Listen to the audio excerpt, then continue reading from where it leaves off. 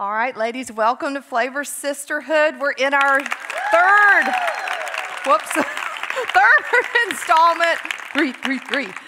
installment of I Heart Me, and I have really loved this series. I hope you have too. Let me give a shout out to all the different locations.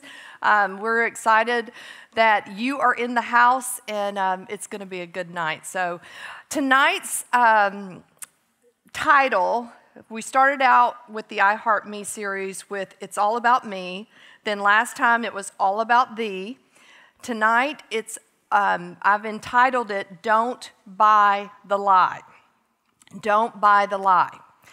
And this is going to be an interesting thing because we're going to discover the difference between truth and lies. Now that seems to be pretty obvious, but it's so easy for all of us to get pulled into the absence of truth, which we know as a lie, okay? So when it comes to me loving me, I mean, we clearly see that that's possible because the truth is God loved us first. God's perfect love, his agape love, was the payment for my inadequacies, my sins, all my failings. And because of that love that was lavished on me, I can love myself and love others. That's been the preface so far in our study.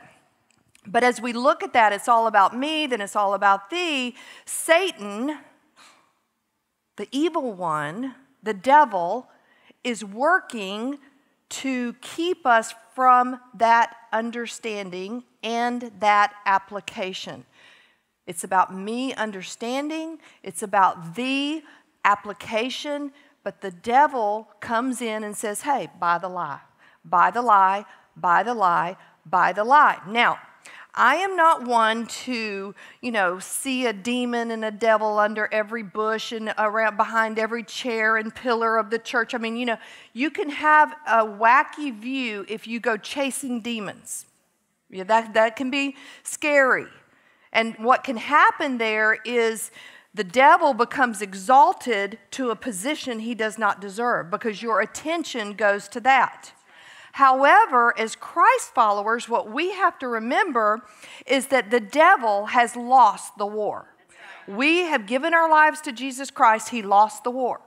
But in his mind, he's thinking, well, the war may be over, but I have some battles I still want to wage. And he wants to do battle over your mind and my mind. Because the mind, I remember the ad campaign about drugs that said, the mind is a terrible thing to waste. And that's true. And the devil sees the real estate value of our minds. And so he has waged a battle. Even though the war is done, we are secure in Christ, but he knows that if he attacks and battles against our mind, then he can keep us from the will of God. That perfect will that God has for us. So it's important for us to know and to realize and to not just wink at the thought of there being an evil, sinister force in the world. There is evil in our world. If there were no sin, we would not have to be worrying about this. If there was no sin in the world, we would have a clear and perfect understanding of God's love. We would not only understand it, we would live it out, and we would not have to worry anymore. But the devil has waged a battle against our mind, trying to occupy and take away truth and substitute it for lies. This week I was mailing a package and I was in the line at the post office and there was a young woman at the counter mailing or doing whatever business she needed to do. And all of a sudden I heard the lady who was the postal employee. I have a fond connection because my father worked for the post office for 35 years. So I'm watching her in admiration, as she receives the packages. I know sometimes you can get frustrated with the postal employees, but just remember my dad when you do. So anyway, she takes the payment from the lady. And she goes, honey, this is not a $10 bill. This is fake. And the girl's just standing there with this sheepish look on her face. And she goes, I don't know where you got this, but this is not $10. And she takes the $10 bill and she hands it to her coworker. And she says, Ralph, feel this. Does that feel real to you? And he goes, well, no. So then she takes out this marker. She takes out a $10 bill from her cash drawer and draws through a line through it, and then she draws a line through the bill that the lady has just handed her. And they're different. You know, have you seen those markers before? Okay, she was trying to pass counterfeit money. You know how that postal employee knew it? Because she's handled the real thing. You handle the real deal, and then when the false comes through, you go, whoo, that's not right. Girl, put that back in your pocket. I'm not taking that. So for us to wink at sin, it would be kind of like her just accepting that $10 bill and just going along full well knowing it's not the real deal. But we can't put all of our focus on the devil and the devil's ways and the demons and all of this, because we will end up exalting them. The secret to knowing how to deal with the devil and how to not buy the lies that he's giving us is to handle the real truth. That's what we're going to be talking about today. That's our focus, is understanding and focusing on the real deal, which is the truth of God. Satan has a lie for whatever truth God has given us. He's the ultimate counterfeiter. In fact, my husband Ed's very first message that he preached as a young pastor was entitled, "The Devil Pays in Counterfeit Money." I will never forget that. I remember sitting on the front row just shaking because I'm thinking, he can do it, he can do it, I know he can do it, he can do it.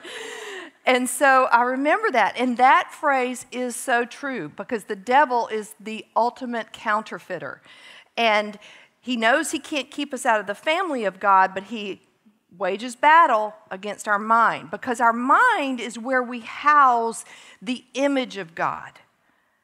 You know, the Bible says we're created in the image of God, and that's where, yes, it's about our heart, yes, it's about our bodies, but it's about our mind understanding who God is. There are so many scripture dealing with this that I have provided for you or actually our Flavour team has provided for you a card that's going to give the scriptures, because if we're going to be able to battle the lie, we got to know the truth. The Word of God.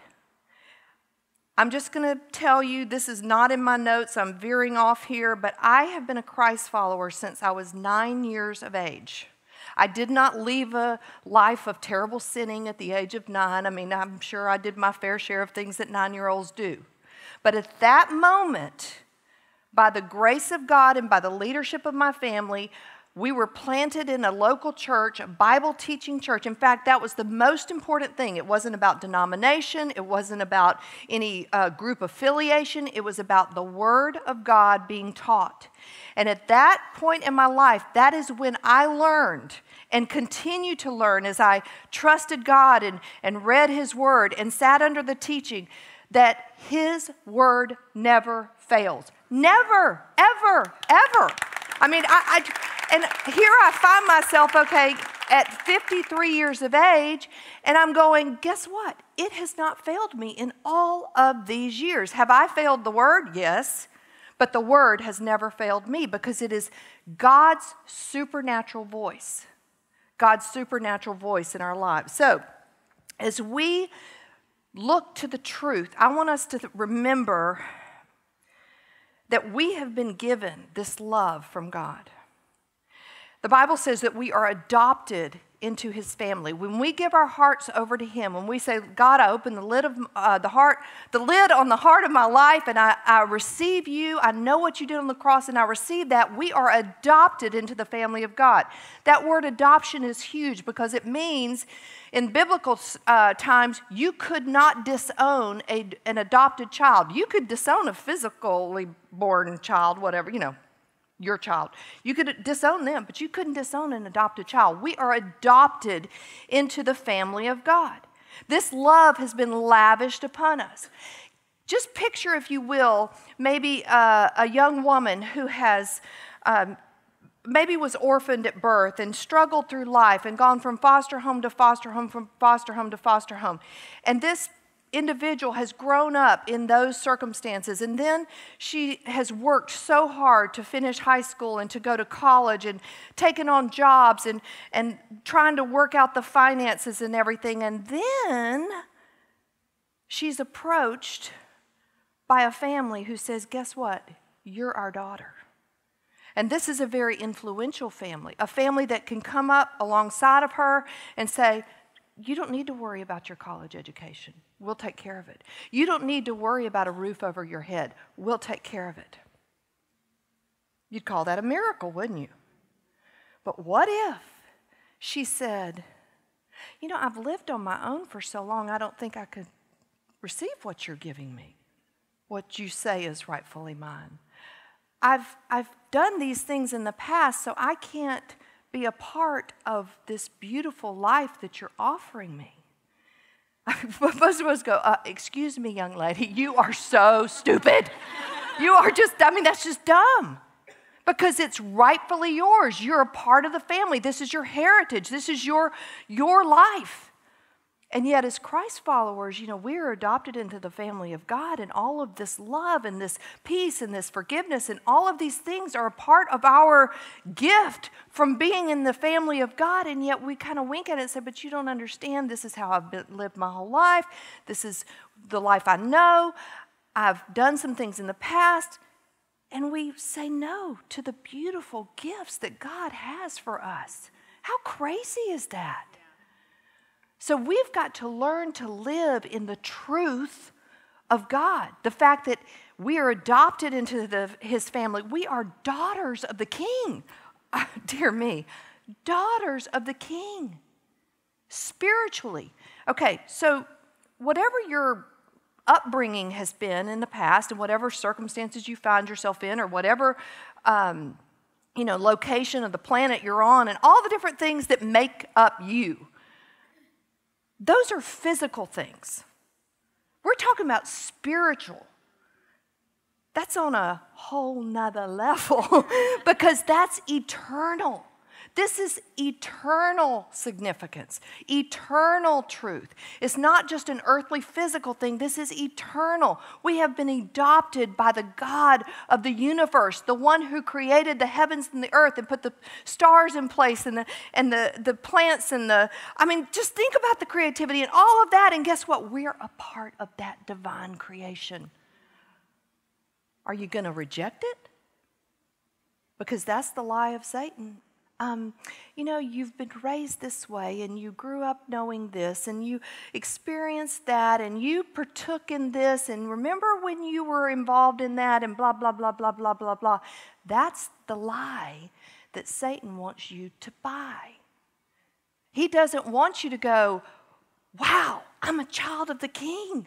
I have an inheritance that's supernatural. No. He wants to give you the counterfeit of that. Think back to the Garden of Eden. He went after the first woman, of course. And he presents himself to Adam and to Eve and says, look, Eve, God's basically ripping you off. And God said this, but really he meant this. He omitted things that God had said. He took away things that God had said. He totally changed the truth and presented it to Eve in an appealing fashion. And we've been on a downward spiral ever since. So it's all about knowing the truth. Not only knowing it, but processing it in our lives so that we can enjoy and experience the heritage and inheritance that God has given us right now. We don't have to wait for it in the future. We can experience it right now.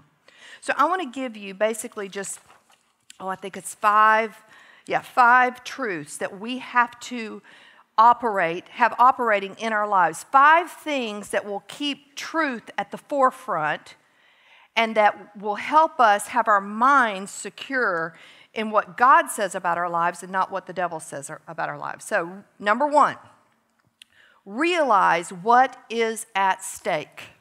What's at stake? It's my mind. Satan is going for my mind because he knows that this is where I hold the image of God. This is where I think, and my thoughts are so huge. And because I'm a woman, I've got a lot of emotions, and my emotions well up inside of me, and then they go into my brain and they start working. And the brain is a very fascinating thing. Very fascinating. I remember when EJ was a little baby, he has neurofibromatosis, so we would take him to MD Anderson and he would do these MRIs. And one of the cool things, EJ was 3 years old and he could do an MRI without being sedated.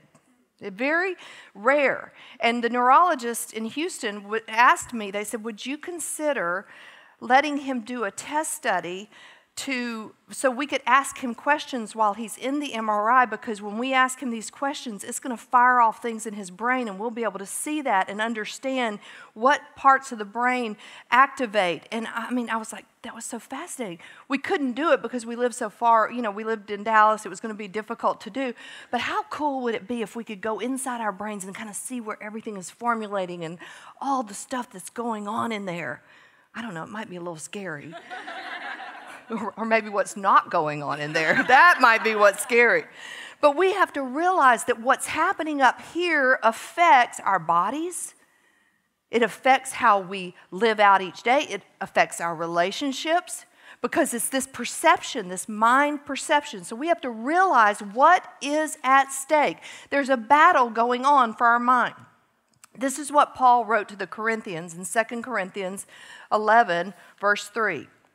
He said, but I am afraid that, as the serpent deceived Eve by his craftiness, your minds will be led astray from the simplicity and purity of devotion to Christ.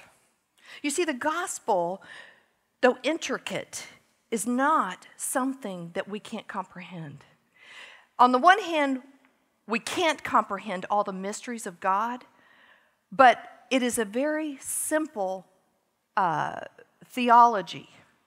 I'm a sinner, I'm messed up, imperfect, and I've served a perfect God, and he can't have a relationship with me. Therefore, there had to be a sacrifice, somebody to take my sin. It's Jesus. So because of my sin, I can't know God. God provided Jesus. Because of Jesus, I can know God. That's it. We don't have to complicate it. Now, there's lots of other things. There's mysteries that we do not understand, but that is the simplicity and the purity of being devoted to Christ.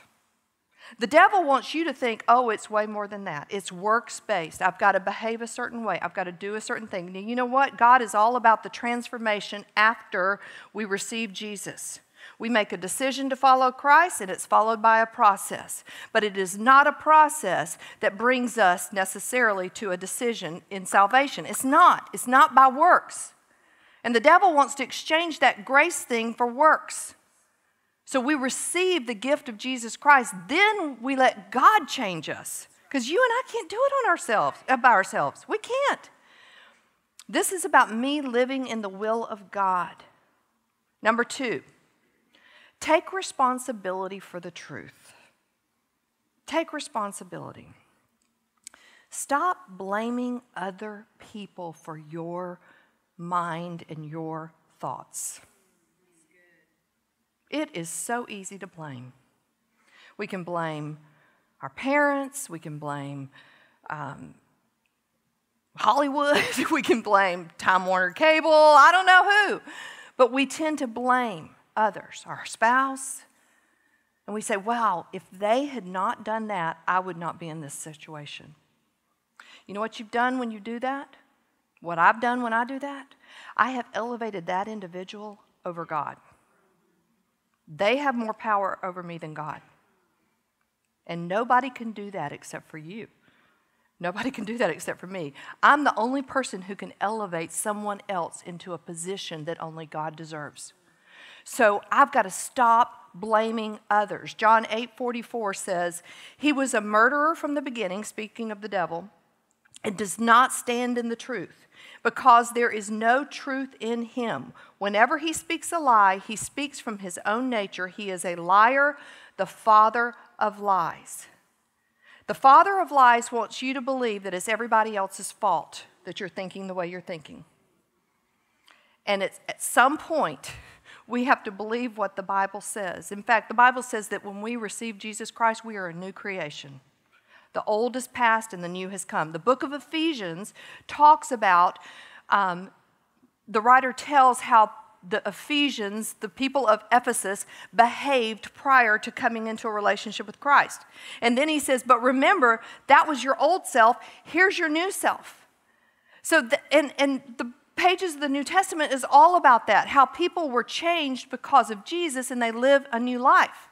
So if you're thinking it's somebody's fault from your past, from your childhood, your diapers pinned too tight, your nursery painted the wrong color, whatever it might be, your kindergarten teacher was, not the right teacher, I don't know. But it's so amazing to me how we go back and we blame others for our mindset. This is the truth. This is the truth. So don't elevate the position of somebody else from your past, from your present, whatever, to take that spot of God.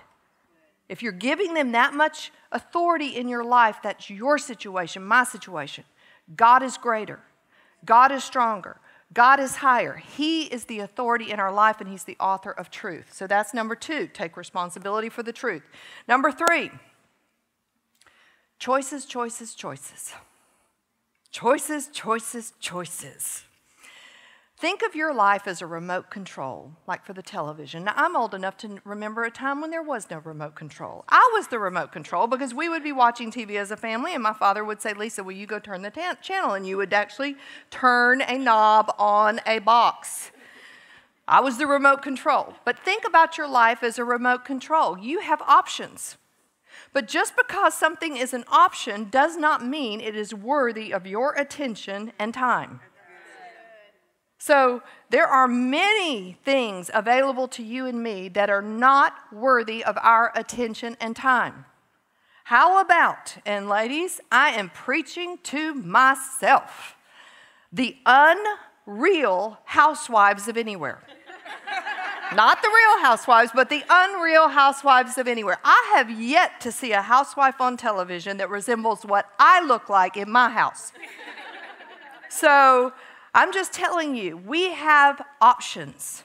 We need to monitor our social media. We need to monitor what we're looking at, what movies we're going to. And I am not prudish. But I'm telling you that if you're struggling with your image, if you're struggling with loving yourself the way God has loved you, you are the object of His perfect love, then you might need to say no to some things in order to have that pushed aside so the truth could come in. Okay, so we have to understand our choices. Philippians 4:8 says, finally, whatever is true, whatever is honorable, whatever is right, whatever is pure, whatever is lovely, whatever is of good repute, if there is any excellence and if anything worthy of praise, dwell on those things. Well, it actually says dwell on these things. That's what we should be doing. So before we go blame somebody else, before we minimize, the importance of knowing the truth, we have got to say no, make some choices personally, assume responsibility personally, and then make the choices that need to be made. To say no, no, no, yes. Maybe that's the pattern. It should be a little rhythm. No, no, no, no, no, no, yes. Kind of like that. So let's make the right choices so we know the truth. Number 4, deal with stinking thinking. If it isn't truth, it's a lie. We talk about a half-truth or a little white lie. A little white lie is a lie. It's just a color or a non-color. It's a lie. If it's not truth, it's a lie. Deal with stinking thinking.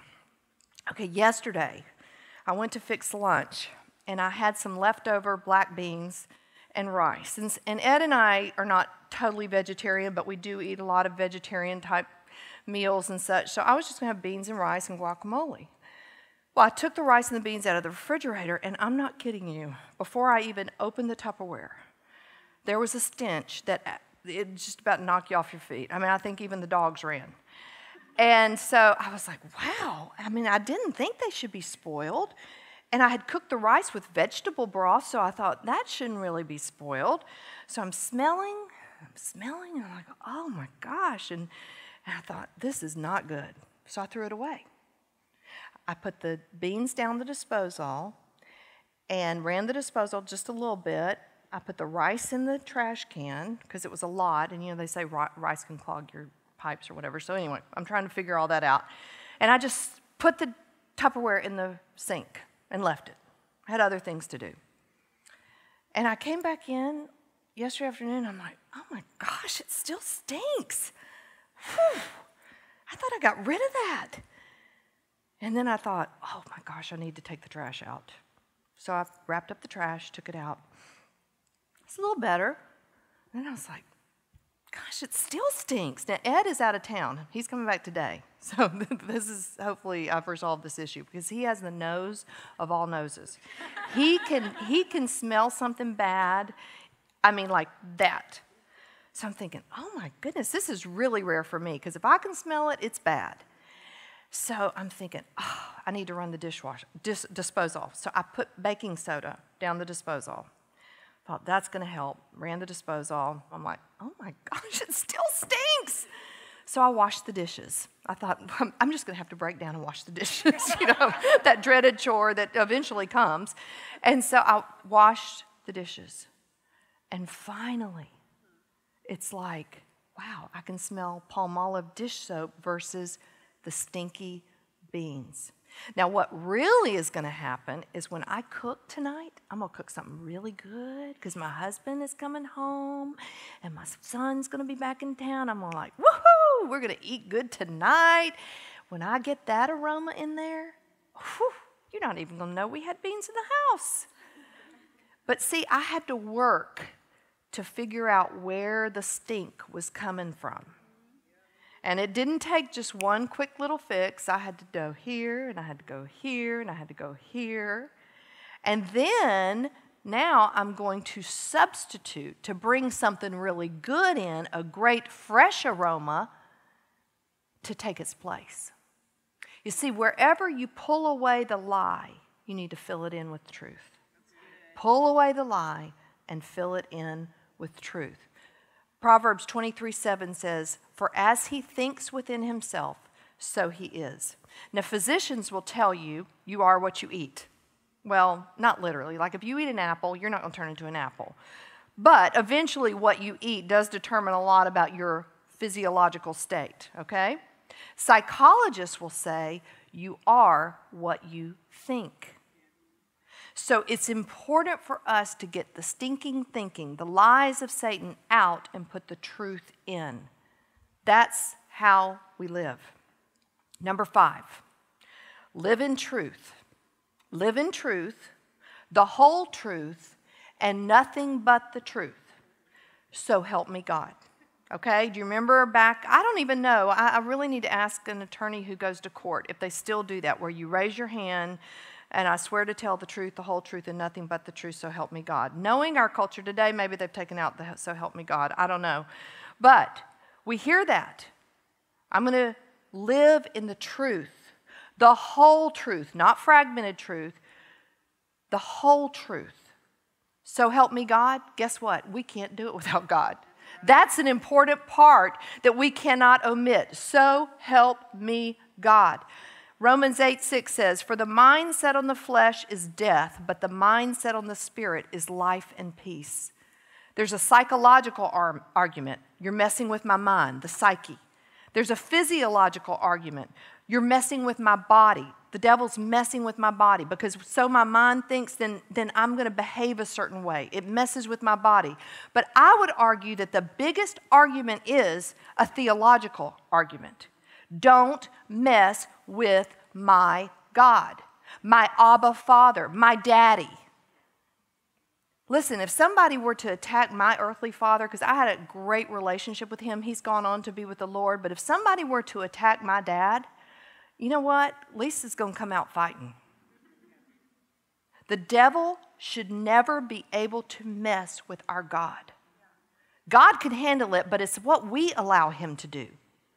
Yes, it's a psychological argument. It's a physiological argument. But more than anything, it's a theological argument. And for far too long, too many of us who call ourselves Christ followers are letting the devil get away with stuff. Don't let him have control of your mind. Put your mind set on the Spirit, because in that is life and peace. So many of us have turmoil inside because we're just not at peace. We're not at peace with ourselves. And if we're not at peace with ourselves, we're certainly not going to be at peace with our family, our coworkers, and everyone else. But it goes back to this theological question. It's about God. Theos. It's about God. Are we at peace with God and what He says, His truth? Or are we buying the lie? You see, this is a spiritual issue. How do we live in the truth, the whole truth, and nothing but the truth? So help me God. 3 things. God's Word. We've got to open His Word. Do not expect to be transformed in your mind or in your day or in how you live if you do not open God's Word. And I'm not talking about coming to church on Sunday, coming to Flavour on Wednesday and thinking, oh, I got my Wednesday fix. Now I'm going to wait till Sunday. Open God's Word. It's miraculous. I'm not kidding you. It doesn't matter if you just have 3 minutes, but you read God's Word. You say, God, soak this into my life. Put this in my mind. I want you to be prevalent in my life. It's supernatural what happens, but you know, God's Word, I mean, we have it. Do you realize there are countries that don't have this book? We have it, and yet it's like, oh, well, I might not, but it's more important for me to get dressed in the morning and put on my makeup and all of this kind of stuff, and I want to make sure this, and, I really was out late last night, I think I'm going to sleep in, and I don't have time to get up and study God's Word. Really?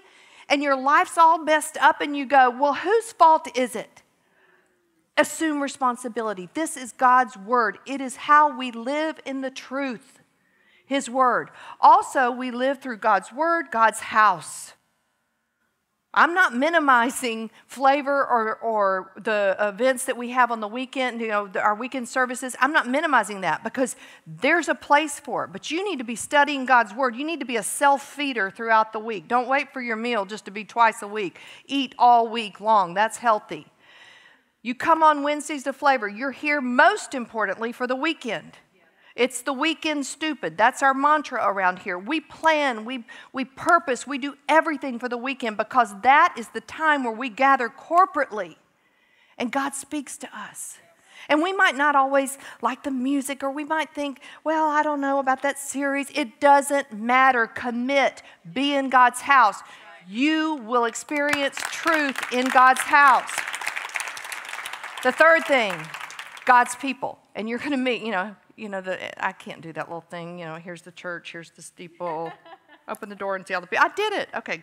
I was afraid. I'm motor skill challenged sometimes. So anyway, here's the church, there's the steeple, open the door and see all the people. That's where you're going to meet godly people. We're going to have relationships with people who are far away from God. We're commanded to do that. But our closest friends are going to be those who are connected to the house, serving in the house, a part of the church. They're going to be studying God's Word. They're going to be living on that page of their lives are revolved around truth. You see, that works. It works. Don't buy the lie. God loves you. He has a magnificent plan for your life, but Satan is attacking the minds of Christ followers and saying you are not valued by God. You are not loved by God. You are only as good as your past. And God is saying, no, you're as good as Christ Jesus who lives within you. That's the truth. That's the truth. When we go into a store, and this has been true from the time that my kids were really little, if they wanted to buy something and they thought I was going to pay for it, they go, Mom, look, can I have this? Can I have this? And if I said, well, you get an allowance and you have money, so if you want it, that's awesome, but you're paying. Ooh, kind of changes the perspective, doesn't it? It makes them think, not so sure if I want that or not, because I thought Mama was paying. So often we're willing to buy the lie that Satan has for us because we think somebody else is paying. And if we think somebody else is paying, it might be because we have not fully received what has been given to us by God. His love, His will, His truth, the ability to be in His house and to serve.